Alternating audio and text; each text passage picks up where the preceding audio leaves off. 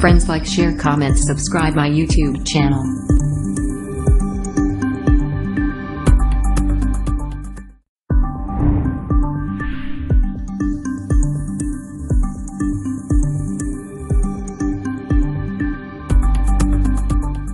This video is made possible by Assassin's Creed Origins, and if you've ever played an Assassin's Creed game, then you may be familiar with a device called the Animus, which allows you to relive the memories of your distant ancestors in a virtual reality environment. This may be possible in the game, but it's not possible in real life.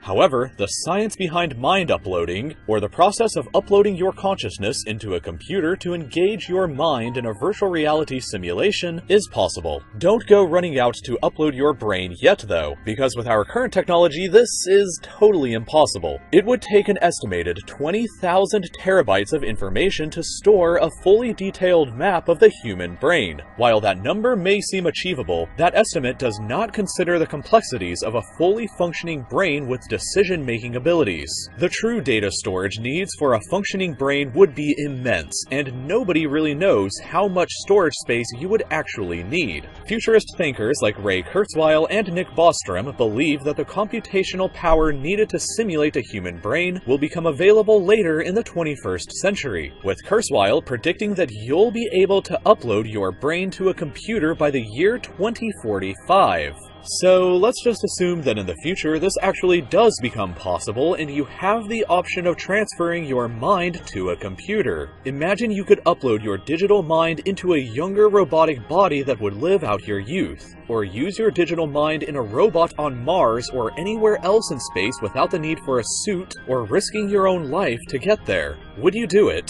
And what are some reasons why you shouldn't? Seemingly, the possibilities are endless, but unfortunately so are the problems. Uploading your brain to a computer wouldn't really make you immortal like you may be thinking. The uploaded mind on the computer would have an identical memory and personality as you, but would just be a copy of you. Similarly, if you were to clone yourself, you would still maintain your own existence and will eventually die from natural causes. You may convince yourself of immortality knowing that after you're dead your mind copy could still exist, but that only exposes countless other problems that our future society will have to deal with.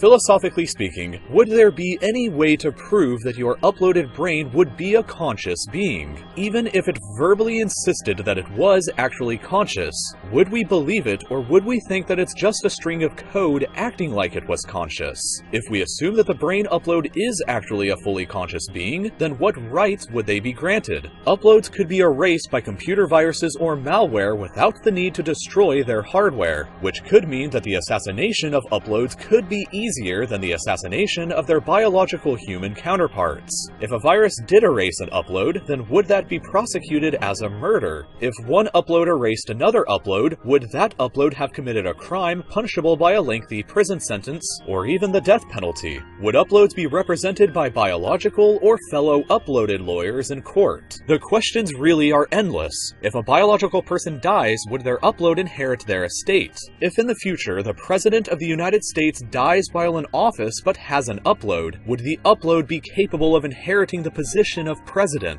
Could an upload make the call to pull the plug on its biological version if it was terminally ill or in a coma? Or perhaps even more weird, would uploads have marriage and childcare rights? Could an uploaded mind and a biological human legally marry one another in the future? These are all potentially enormous social issues that our civilization will have to confront later on in this century, and we're currently doing very little to prepare for it. Most frightening of all, however, is the possibility that uploaded minds would process thoughts much faster than their biological counterparts. This could lead to a situation where leadership positions are given to uploads, since their decisions would be quicker and more rational. It's possible that biological humans might react violently towards this growing power of uploads, especially if their salaries are negatively impacted. Even more complicated would be how the decision-making process of a digital consciousness would affect everyday humans. Ooh, actually that'd be a good idea for a movie. What would happen if somebody invented a technology that allowed you to upload parts of your thoughts and your experiences so that other people could make better decisions? I'm gonna go make a video on my channel so we can spitball this.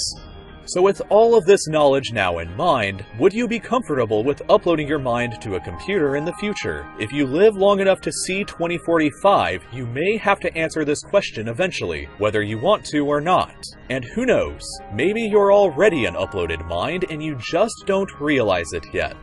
If you want to experience something more interesting than real life, though, you can explore the world of ancient Egypt in Assassin's Creed Origins, which is already out right now. I've been in love with Assassin's Creed games ever since I got to explore Renaissance Florence and Venice in Assassin's Creed 2. It gave me a unique insight into the world of Italy half a century ago, and I've gotten that exact same feeling exploring ancient Egypt in Assassin's Creed Origins. What's really interesting to me, though, is that they're including a mode called Discovery Tour that turns all of the violence off and gives you a guided tour as if you were actually in Egypt thousands of years ago. You may not be able to simulate your brain just yet, but exploring ancient Egypt in Assassin's Creed Origins sounds like a fair compromise for now. If it's something you're interested in, check out the link in the description, and I'll see you again next Friday for another new video then.